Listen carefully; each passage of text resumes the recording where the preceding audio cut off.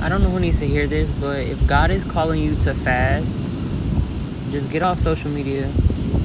A lot of times when we fast, God starts to communicate with us very strongly and intensely, and that can come through as multiple videos. And when he's sending videos, also the algorithm and the devil is sending videos. So there might be videos that you think are for you and they're relatable and they, have somewhat to do with your situation, but they're not what God said, and it's causing confusion.